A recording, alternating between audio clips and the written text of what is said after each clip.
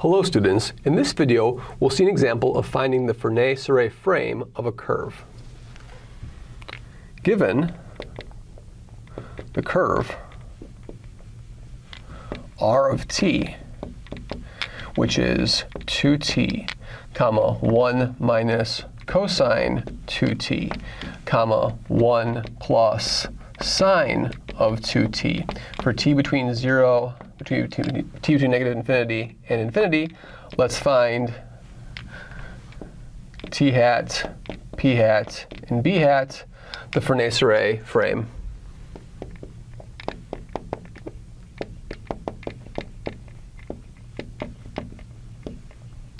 To do this, we need to put the curve into arc length parameter. So let's find the velocity of the curve. R prime of t is going to be a 2. And then the derivative of cosine is negative sine, so it's going to be a positive 2 sine 2t. And then the derivative of sine is cosine. That'll be a positive 2 cosine of 2t. So if we compute the length of this vector, or the speed of the curve, r prime of t, is going to be the square root of 4 plus 4 sine squared 2t plus 4 cosine squared of 2t. The cosine and sine terms add up to a total of 4, so this is going to be 4 plus 4. So this is going to be the square root of 8. So this is going to be a 2 root 2. So our arc length parameter s is going to be the integral from 0 to t of 2 root 2, our speed, du. So our arc length parameter s is going to be 2 root 2 times t, or equivalently that t is going to be equal to s over 2 root 2. So t is s over 2 root 2. So we're going to update our curve now and put into arc length parameter. Our curve and arc length parameter is going to be what? Well, we have a 2 times s over 2 root 2, so that's going to be an s over square root 2. And then we have a 1 minus cosine of t times 2, which is going to be another s over root 2. And finally a 1 plus sine of s over square root 2. So that's our curve and arc length parameter. So the derivative of the curve and arc length parameter is the unit tangent vector. So t hat of s is going to be the derivative of this curve, so it's going to be 1 over root 2. And then the derivative of negative cosine is again positive sine, so I'm going to have a 1 over square root of 2 sine of s over root 2. And then a 1 over root 2 cosine of s over root 2. So we found our unit tangent vector. So here's our unit tangent vector. The derivative of the unit tangent vector is the curvature vector, so let's find that next. So the curvature vector is the derivative of the unit tangent vector. And that will be what? The derivative of 1 over root 2 is nothing. That's going to be 0. The derivative of sine is cosine, so I'll have a 1/2, because root 2 times root 2 is 1/2. And then I'm going to have a cosine of s over the square root of 2. And then a negative 1 over 2, the sine of s over the square root of 2. That's my curvature vector. The length of the curvature vector is the curvature. We can see that this is a circle, and the radius of the circle is 1/2. So the curvature is going to be the length of this over here. So the curvature, scalar curvature, is the length of this vector. And this will be what? 1/2 squared plus 1/2 squared cosine squared sine squared. It'll be a total of 1/2. So our curvature is constant. So constant curvature.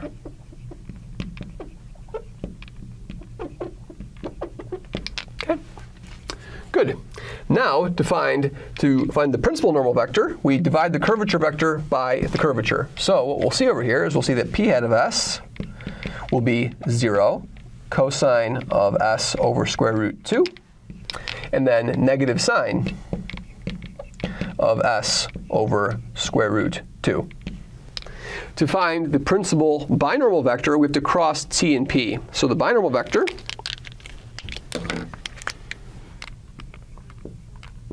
will be the determinant of I hat, j hat, k hat. Then t goes in first, so I have a 1 over root 2.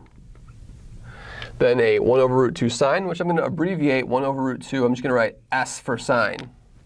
And then I'm going to have a 1 over root 2 cosine, which I'm going to abbreviate as capital cosine, so capital C. And then over here, we're going to have a 0. Then we'll have a 1/2, and then that's the same exact cosine term, so C. And then a negative 1/2 S. And we're going to bear in mind that S squared plus C squared is equal to 1, just like sine squared plus cosine squared is equal to 1. It's just a way for me to make this a little bit shorter.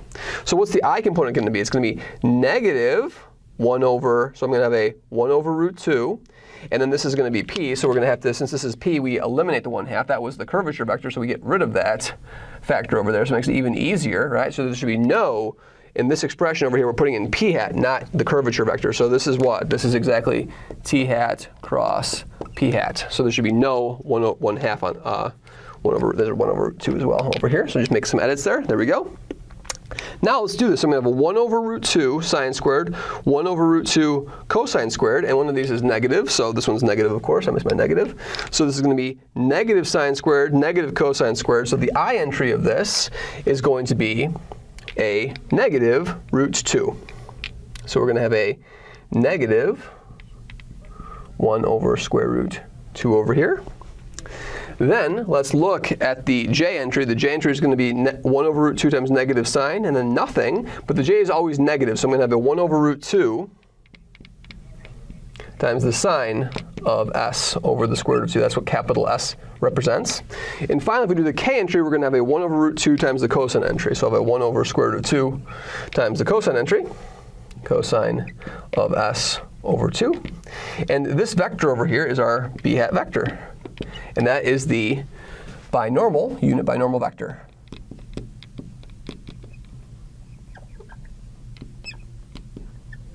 Now, if we wanted to find the torsion, what we'd have to do is we have to do the derivative of the binormal vector B dot P hat. So to complete the calculation, to find the torsion, what we need to do, we have all the components, we need to do negative P hat dot dB ds.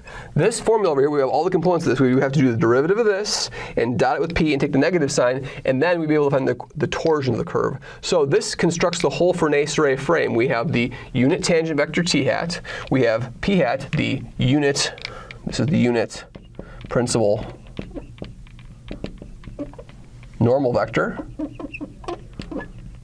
And we have the unit binormal vector. That is the Frenet-Serret frame of this curve. T, P, and B act as I, J, and K do, except T, P, and B just move around the curve and maintaining their orientation as they move around the curve. Thank you very much.